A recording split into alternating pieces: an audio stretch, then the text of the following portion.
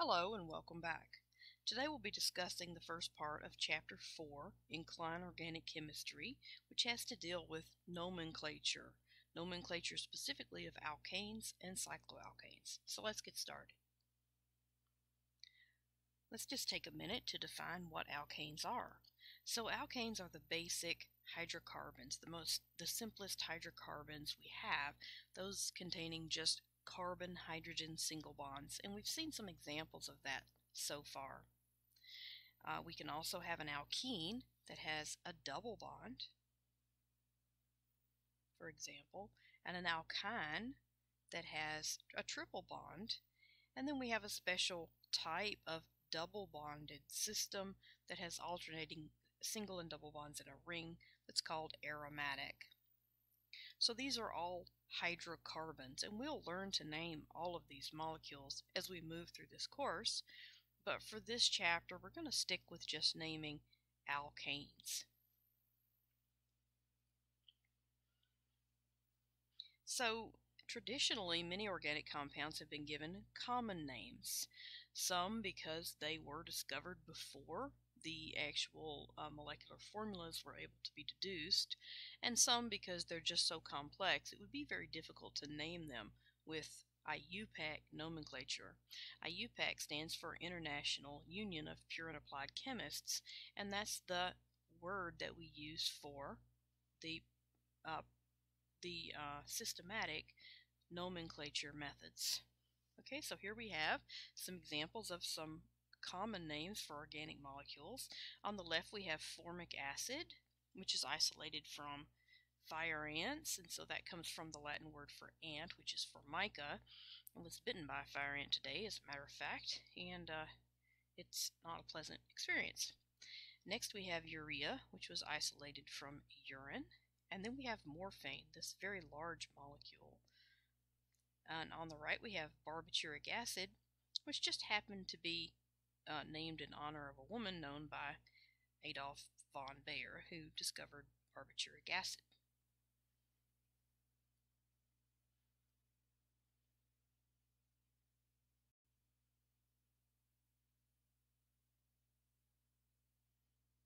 Okay, so again, the IUPAC system, or the International Union of Pure and Applied Chemists, these guys came up with a systematic way of naming organic molecules.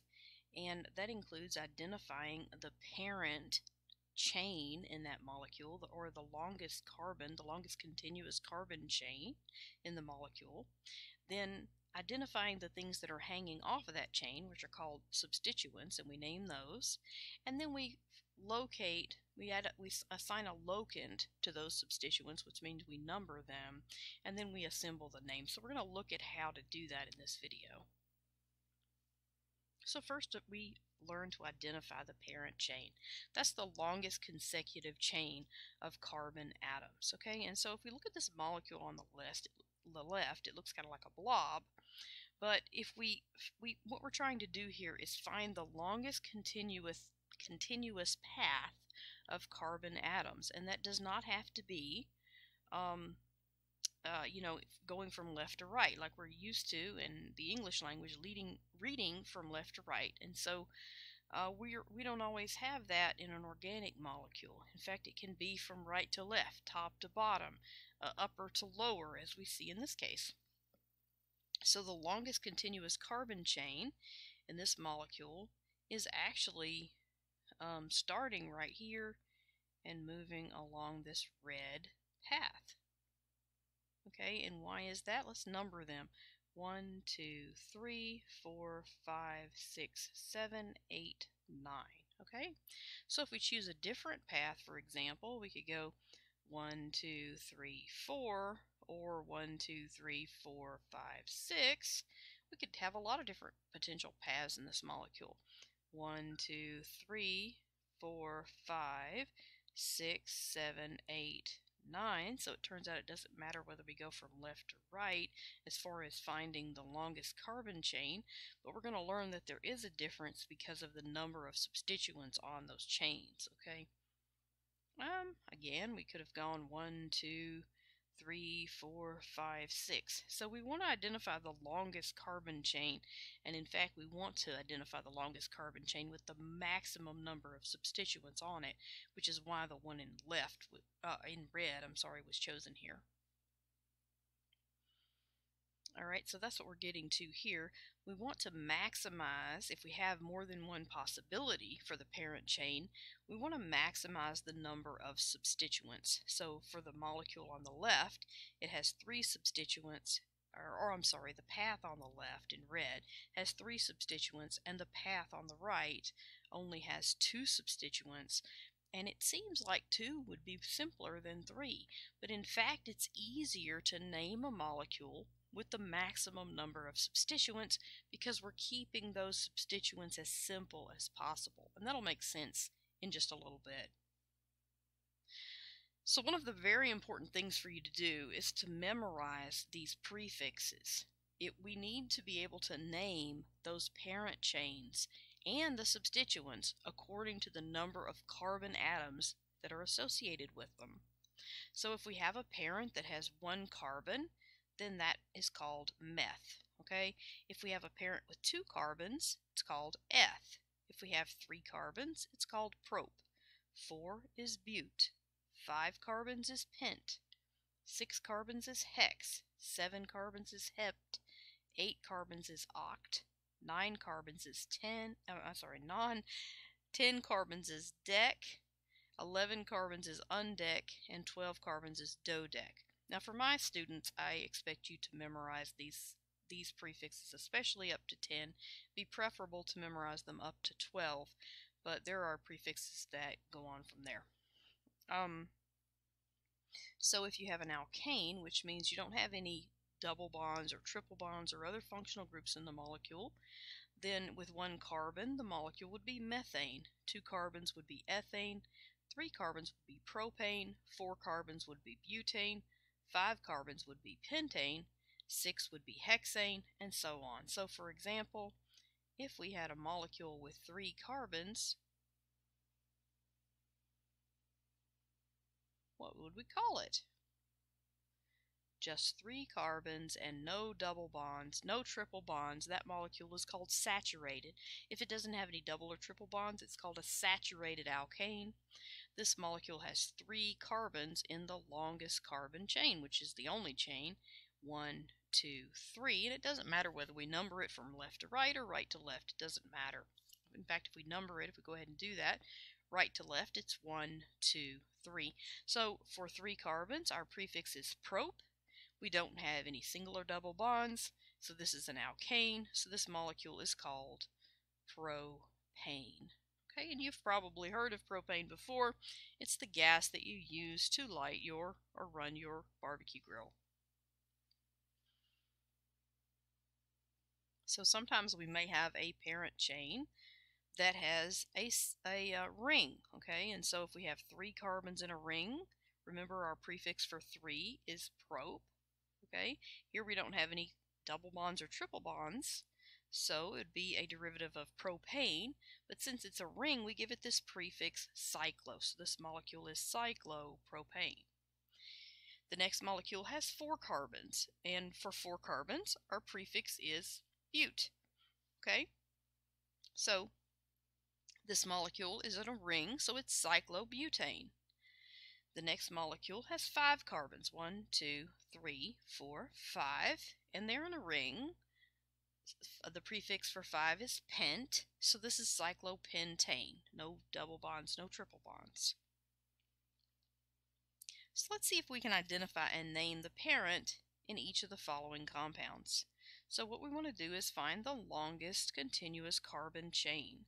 So for this molecule, the longest carbon chain would be this path. Okay, so it would be 1, 2, 3, 4, 5, 6. For 6 carbons, our parent is hex, and since this is an alkane, this would be a derivative of hexane. Okay.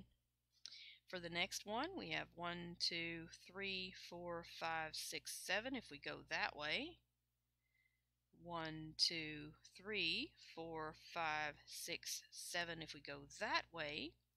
but we want to maximize our substituents. So in fact, the yellow path would have 3 substituents, whereas the blue path would only have 2.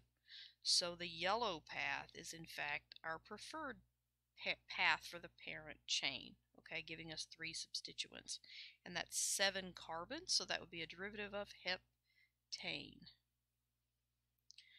This is a cyclic compound. Now for a cyclic compound, some students do get confused. It doesn't really matter where you start numbering that ring, except that we want to give our substituents the lowest number possible. So we'll get to that a little bit later on. But anyway, you number the ring and the substituents separately, and that's what really confuses students with rings. Okay, rings and the things hanging off the rings, those chains, those have to be considered separately. And so this would be a 7-carbon ring. So this is a derivative of heptane. The parent would be hept, a cycloheptane, because it's in a ring. Okay, and a lot of students do forget the cyclo, just like I did. So be careful with that. Now substituents are named very similarly to the parents. We just put, instead of the ANE ending, we just put a YL on them. So that keeps it pretty simple, okay? So a carbon on a substituent is methyl, 2 carbons is ethyl, 3 is propyl, 4 is butyl, 5 is pentyl, 6 is hexyl, 7 is heptyl, 8 is octyl, 9 is nonyl, and 10 is decyl, okay? So the parent here would be 1, 2, 3, 4, 5, 6, 7, 8, 9, 10. So this is a derivative of decane. Okay. Now,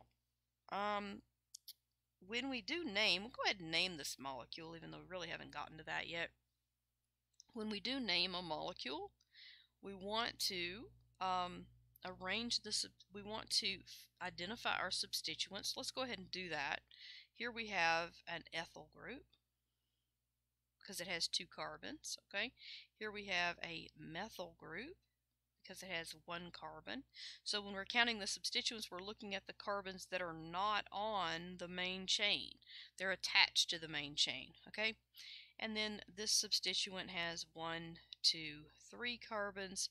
So this would be a propyl substituent, okay? So when we do name a molecule like this, the first thing we do is identify the parent. Then we identify and name the substituents. Then we're going to arrange those substituents alphabetically. So alphabetically, this would be ethyl, methyl, then propyl, okay? And then we assign a locant or a number to each substituent. What we want to do is start at one end of the chain and give that first substituent the lowest number possible.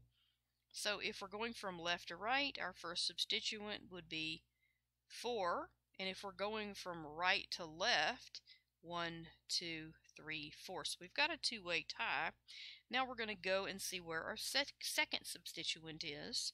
So if we're going from left to right, our second substituent would be at the 5th carbon. Right to left, it would be at the 6th carbon. So we're going to go from left to right with our numbers.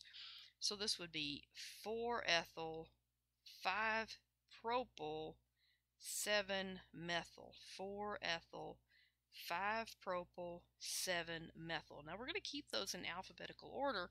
So when we assemble the name for this molecule, it would be 4 ethyl, 7 methyl, 5 propyl, decane. And notice that we have put hyphens between the numbers and the words. Okay, so the number and the next letter. And then we just put the parent at the end. So we're going to look at this in more depth, but this is just an introduction to naming an organic molecule. It looks really long, but it's actually, some of these molecules can be pretty simple. They're just long.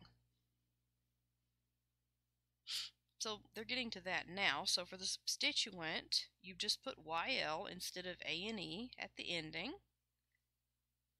Okay. and then you arrange them alphabetically, assign a locant, and then assemble the name. Alright, so identifying which is the substituent and which is the parent can be a little bit confusing, but the parent is almost always the longest chain. So it doesn't matter whether it's a ring or a longer chain. A ring can be a substituent, a chain can be a substituent, depending on which one is longer. So for your purposes right now, the parent is going to be the longer carbon chain, whether that's in a ring or not in a ring. Okay, so the parent here in orange for this propyl cyclohexane has 6 carbons, 1, 2, 3, 4, 5, 6, and the substituent has 3 carbons, 1, 2, 3. So that makes the parent the 6 carbon ring and the substituent the 3 carbon chain. So that would be propyl cyclohexane. Okay, so on the molecule on the right, we have a 3 carbon ring, 1, 2, 3, and a 4 carbon chain, 1, 2, 3, 4. Therefore, the parent is now the chain, the chain that's not in a ring. So that's going to be butane. It has 4 carbons. That's but, so that's butane. And then the substituent would be cyclopropyl because it has 3 carbons. So this is cyclopropyl butane, or 1-cyclopropyl butane, because it's on the first carbon of that chain. So that really trips students up. You can't number the chain and the ring together. Like, in other words, this wouldn't be 9 carbons. This wouldn't be a nonane over here. So that's not correct. You have to number the rings and the chains separately. Okay. So again, let's name a few of these before we move on. So we have, so this molecule, let's see what our longest chain is. 1, 2, 3, 4, 5, 6, going that way. 1, 2, 3, 4, 5, going that way. I would be at 1, 2, 3, 4, going that way. So the 6 carbon chain on the red path is going to be my longest chain. And starting at the top where I have the red 1 is also going to be the correct end to start with. So I want to start numbering at one end of that parent chain, and I want to give my first substituent the lowest number possible. Okay, first substituent needs the lowest number possible. So my substituent here, I'm going to box it in orange, is a methyl group. And my parent chain has 6 carbons, so the prefix for that is hex. Since this is an alkane, the parent is hexane. So at the 3rd carbon, I have a methyl group. So this molecule is 3-methyl hexane. Alright, let's look at the next one. I can see that if this is a substituent here, it's going to be closer to the left, I think. So 1, 2, 3, 4, 5, 6, 7. If I went up this path, that would just be 6 carbons long. So let's try it this way. 1, 2, 3, 4, 5, 6. Okay, so that's not longer. So I think that's our longest path with 7 carbons. 2, 3, 4. So it doesn't matter actually if we go from left to right. 1, 2, 3, 4. That would be the 4th carbon from the left. 1, 2, 3, 4 from the right, and 4th carbon from the left. So we have a 2 carbon chain. That's 4 carbons from the end, and that 2 carbon chain then would be an ethyl group. The parent has 7 carbons, so that's heptane. So this would be 4-ethyl heptane, and it doesn't matter which end you number from. Alright, the next one is 1, 2, 3, 4, 5, 6, 7. Again, that's heptane as our parent. And we have a substituent at carbon number 3 and a substituent at carbon 4. Now if we started numbering from the right, 1, 2, 3, 4, that would be further away from the end. So we want to start numbering from the left. So if we have more than one substituent of the same type, then we use prefixes like di, tri, tetra, okay? So this would be a 3. We have a methyl at 3 and 4. So we say 3, 4 dimethyl, and we'll look at that again in a minute, dimethylheptane, okay? This next molecule, let's see where our longest carbon chain is. Well, you might think to do it this way: 1, 2, 3, 4, 5, 6. 1, 2, 3, 4, 5, 6, 7, 8. Okay, that's one way to do it. Maybe that'll work.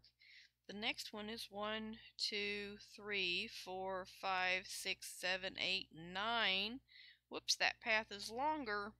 Okay, so that gives us a parent of nonane. And do we need to start at the carbon I have for 9 or the carbon I've labeled as 1? 1, 2, 3, 4, 5 would give us our propyl substituent.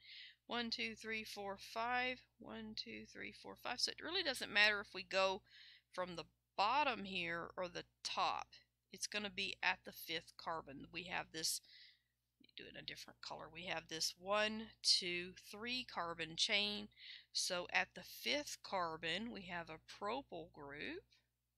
So that'll be 5 propyl, and now our parent has 9 carbons. 9 is non, and this is an alkane, so that's nonane, 5 propyl nonane. Our next compound, 1, 2, 3, 4, 5, 6, 7, 8. I think that's going to be our longest chain.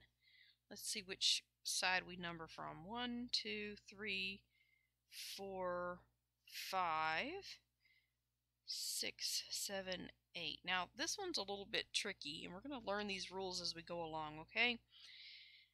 But we actually, if you start where I've numbered, or if you start along the yellow path, okay, if you start along the yellow path, then our first substituent is at carbon 4, and that is a methyl. So yellow is 4-methyl, okay, 5-ethyl, because that has 2 carbons. So methyl is 1 carbon, ethyl is 2 carbons. So at the 4 carbon, we have one carbon substituent, and at the 5 carbon, we have a 2 carbon substituent. So we have 4-ethyl, 5-methyl. If we go along the blue path, we have 4-ethyl, 5-methyl, okay? Well, it turns out that if there's a tie like this, so it doesn't matter which end we go from as far as the numbers of our substituents, but what matters is if there's a tie like this, then we alphabetize those substituents, and we want to give the one with the lower letter, the priority in the alphabetization, the lower number, okay? So that means the blue path would be the correct way because ethyl comes before methyl in the alphabet. So since there's a tie, we want to go 4-ethyl, 5-methyl. Now if there's not a tie, we don't care about which one comes first in the alphabet. We want our first substituent to have the lowest number, okay, or to give the second substituent the lowest number if we have a tie at the first, okay? But if we have a tie both ways, or every way, then we go by alphabetization, okay? So this molecule would be 4-ethyl, 5-methyl, and then we have 8 carbons, so that would be octane. 8 is oct, like a stop sign. Okay, and speaking of stop signs, this is going to be my last slide in this particular video, and so I want to go ahead and name this next one. 1, 2, 3, 4, 5. That's a 5-carbon ring, and there's a methyl group on the ring, so I can start numbering anywhere in a ring. I don't have to start at the end of the molecule. So this would be 1-methyl, cyclo, because it's a ring, pentane. 5 carbons is pent. The next molecule, H, is 1, 2, 3, 4, 5, 6, 7. So at the 1 carbon, I have 2 methyl groups. So that's 1, 1, dimethyl, cyclo, okay, heptane. And the next one, 1, 2, 3, 3 is prop, So that is 1-methyl. I have a methyl group at the first carbon here. 1-methyl cyclopropane. Okay?